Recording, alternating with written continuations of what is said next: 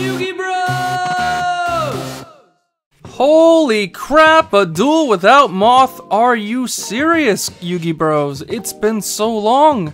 What's up, guys? Welcome to another duel video featuring yours truly, playing a deck that is playing a Jinzo against a deck that is not playing Moth. Can you believe it?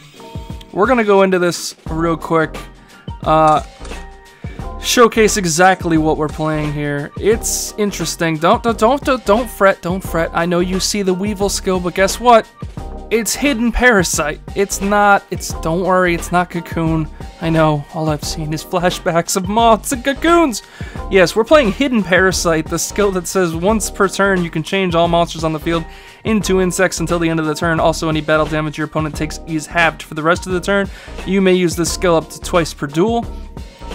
In this, we are playing a somewhat of a magician. It's more like a spellcaster deck. A lot of the spellcasters in this deck can be set, so you can activate this, destroy all face-up monsters on the field, and not have to worry about your face downs getting destroyed. But also, this deck is very, very slow. It builds up its defenses, and what better way to then crash our opponent's defenses after we've built ours up than dropping a Jinzo and rendering half of their deck useless. We're playing against Twisted Personality Gravekeepers, the Gravekeeper deck of choice as of late, where they've replaced the ambushers with curses to give this more counters. So this is the skill that says every time a player loses life, you put a counter on this max 3, and then once during your main phase, you can activate one of the two skills, which is either remove 2 counters to discard a random card from the opponent's hand, and remove 3 counters to then destroy a face-up card your opponent controls.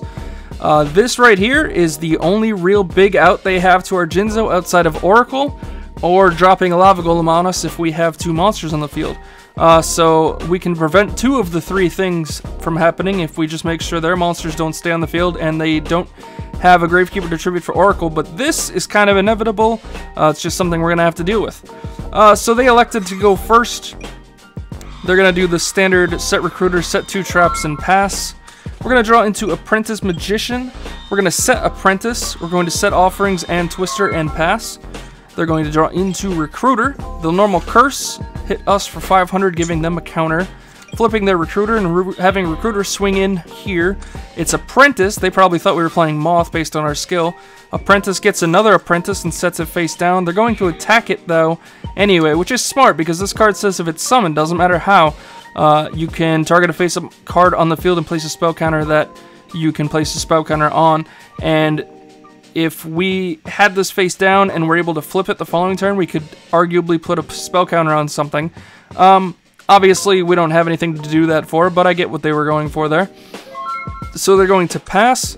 We draw into the man, the myth, the legend, the machine, the Jinzo, and we drop that on the field, and at this point, they're probably like, alright, I don't think they're playing Moth anymore. I mean, this probably should have ticked them off, but you know, whatever. So instantly, the Rite of Spirit, well, this was dead anyway, but their Nightmare Wheel is dead. We're going to have Jinzo swing over their curse. They're going to take 1600 gloriously to the face, which does unfortunately put a counter on this, but as long as we don't get them to 3 counters, we are okay. And it's their turn. They draw into Wheel, which right now is dead. They're going to set a Recruiter. They're going to go into battle phase, have their Recruiter swing into Jinzo. This would put the 3rd counter on this, that put them down to 1200. We try to prevent that with Offerings to the Doomed. However, thinking back, I probably should have let that go, because it's not like they could have used the skill in the main phase 2, since there is no main phase 2 here. And they get Curse out of this anyway, so now they have a guarantee way to get this to 3 counters. I probably should have just let it go, because if I had let it go, they'd be down to 1200, and then I could summon this Legion to the field, assuming this doesn't float, which it doesn't, have Jinzo swing over this, and have Legion swing directly for what would have been game. Unfortunately, that's not the case, and we don't draw, which is even worse because of Offerings. So we summon Legion here. We definitely had game, but we botched that up, so let's see if we can steal the game anyway. This time they'll have Recruiter search Oracle, and then we'll have Legion swinging for 13, putting them down to 11, and they will pass. And we will pass.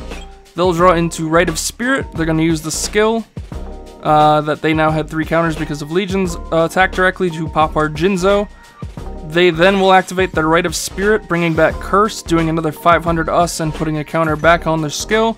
Then they will tribute it for Oracle. Oracle will drop our monster by 2,000 attack. They'll set their 2 traps that are now live, and they'll swing for a 2,000 punch to the face. Legion's effect gets us a rogue doll, but not much we can do with that. And they force the pass to us. We finally get to draw. We get an Apprentice Magician. They activate Rite of Spirit in the draw phase. Smart. They don't want us dropping any sneaky Jinzos. Granted, we have no monsters to drop, but I guess they're just being cautious here. They're going to put us down to 500. That actually makes one of their 2 Nightmare Wheels live to just make game out of us real quick. We do then flip the Hidden Parasite and then activate Eradicating Aerosol.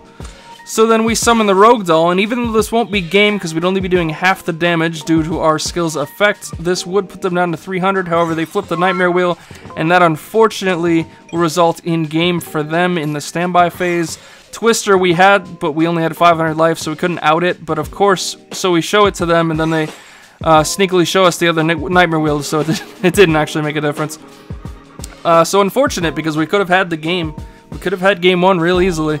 As I had shown you earlier, but we got a little careless and we botched it up. So going into game 2, let's see if we can fix ourselves here. We open Apprentice and Offerings and pass.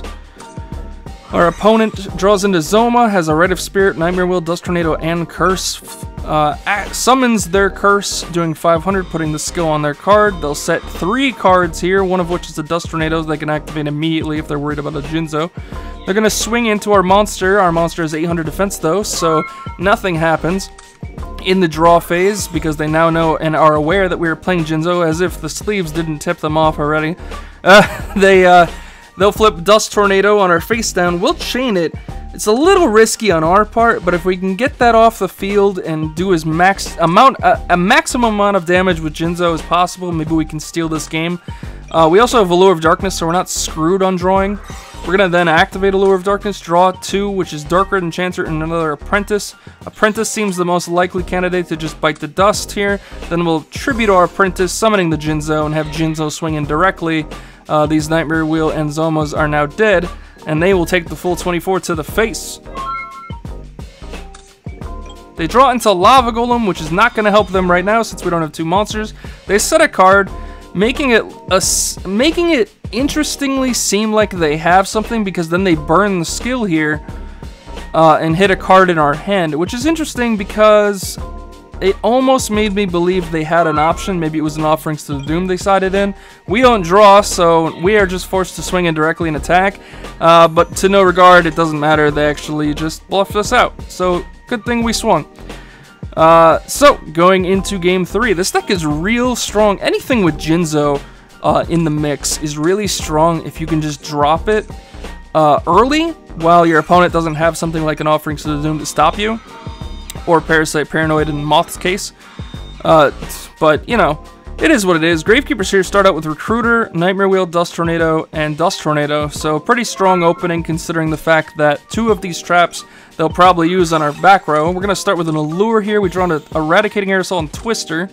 We'll banish our Dark Red Enchanter, set Twister and Offerings, go into pass, and then of course they'll flip Dust Tornado number 1 and Dust Tornado number 2. They might as well get rid of those as fast as possible because of the Jinzo. They actually even flip the Nightmare Wheel here on our defense because they assume it'll get negated after a turn or 2, and they assume this is probably Apprentice Magician, as the last 2 games have gone. It's actually Old Vindictive, but you know, makes sense that they're playing it safe here, flipping the wheel, getting the counter off of that. Gonna flip Recruiter.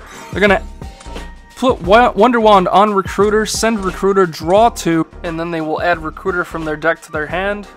And then they will normal Recruiter, set the 2 traps, go into battle phase and swing into what I assume they thought was a Apprentice. It's actually Old Vindictive. We'll have Old Vindictive pop the Recruiter, so they'll search another Recruiter, but that does leave us on no monsters to tribute for Jinzo. We draw into Apprentice Magician, we'll set that and pass. We could have attacked, but giving them more ways to get rid of our monster, especially if it's Offerings to Doom they have face down, I didn't want to take that chance, so we'll set it here and see what happens. The end phase, they'll flip Zoma and Nightmare Wheel, so Nightmare Wheel will do another 500 to us, giving them a second counter. And they'll put another Recruiter on the field and a Wonder Wand on that. And they will draw 2. They draw into both Curse and Lava Golem, and they search Curse with Recruiter's effect. All 3 Recruiters are gone, so nothing else to search there except Oracle, but they might as well take it the safe route, which continues to give them counters. They switch Zoma to attack mode here. They'll go into battle phase and have Zoma swing. And our Apprentice this time will die, and we'll set an Old Vindictive, and they will pass. We draw into Offerings to the Doomed. We'll flip Old Vindictive, popping the Zoma, tributing it for Jinzo. Even though they don't have traps, who cares? We have a free range for an attack here. And even though we could pass because we want to dodge this thing popping it, we know they have a curse based off the Recruiter search, so we might as well just go in for the 24 before Jinzo bites the dust, putting them down to 1600. They draw into a 3rd curse. Unfortunate for them, they'll summon it, putting a 3rd counter on their skill, putting us at 25, and popping our Jinzo. But unfortunately, they can't set anything to wall here, so they will hit us for 800. We'll take it. We don't need offerings. We need to draw a good card here, so we'll gladly go with that. We draw into Rogue Doll. Interesting draw because we actually have a face down Offerings to the Doomed, which will pop Curse here, and barring they don't have a Sphere Karibo or Gentlemander, we will swing, and that is actually game. So we take game 3 off the top decked Rogue Doll, which is pretty inconvenient in our part. It's tough to say.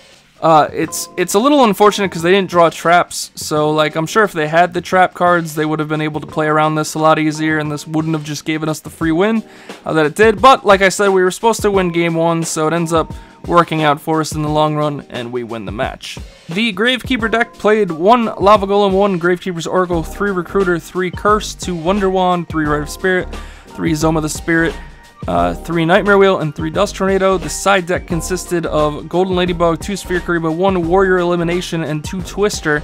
The build that they played actually didn't play Offerings to the Doomed. I'd probably add that in the future, especially now that Jinzo's a thing. But for the deck that everyone I assume cares about, the deck I dubbed Jinzo Apprentice plays 1 Rogue Doll, 3 Jinzo, 2 Dark Red Enchanter, Triple Legion the Fiend Jester, Triple Apprentice Magician, 1 Old Vindictive Magician, 1 Magical Undertaker, Triple Allure of Darkness, 2 Eradicating Aerosol, 3 Offerings to the Doomed, and 3 Twister. This is obviously for the Legion effect. This is the main part of the deck, so we play 3, knocking this down to 2, but we do side the 3rd in case we want to turn this more into a hand destruction deck. This is just a really good card to thin your deck and also get another tribute summon out on the field. However, because it's not the main focus of the deck, we could probably cut this in the future. It was an easy side out going into game 2 and 3. This is the bane of the entire deck, floating with Apprentice Magician and then into one of the 2 cards you can summon in with it, being either Undertaker to then flip summon the following turn and summon another monster, or it kind of just loops if they have multiple attacks. If they can swing into, this can summon this, and then this can bring back something in the standby, or I'm sorry, in the main phase, and you contribute that for the Jinzo as opposed to the Undertaker. It's just an extra card, but also this is good to just spot removal things off the fly. Everything except Rogue Doll in this deck is dark, so we max out the allures. I figured this deck wouldn't play traps based off the Jinzo, and every time I play one of these types of decks in the past, it didn't play many traps. So since this takes care of the traps, I figured we max out on the ways to destroy, that being through Twister, Offerings to the Doomed, and our 2 Dark Holes and Eradicating Aerosol. The side deck, like I said, had the 3rd Enchanter, a DD Crow for specific matchups. We actually sided this into the Gravekeeper matchup, but we never drew it for all those Rite of Spirit plays. 2 other Old Vindictives. I kind of wanted to base it off like playing Moth with triple Nidoria, but triple Old Vindictive instead, in case we really needed it. I think game 2 and 3, you saw we played 2 of these. Copycat for the offset chance we need this. I'm not really sure what we needed against except Moth to make a 3500 beat stick, but you can summon it through this, which is cool, and then the Warrior Elimination, of course. But what did you guys think? Please leave your comments down below, like, subscribe as always, click that notification bell to get all of our latest updates. Do you guys want more Jinzo this week? I was actually thinking of doing some of my own videos, a few prediction videos for what we should see in the speed box, as well as some other cute little things I wanted to drop on the channel. But I definitely do want to keep bringing the duel videos as well, so be looking forward to a mishmash of stuff in the future. As always though guys, my name is Yuki Bros, and I'm out. Take care.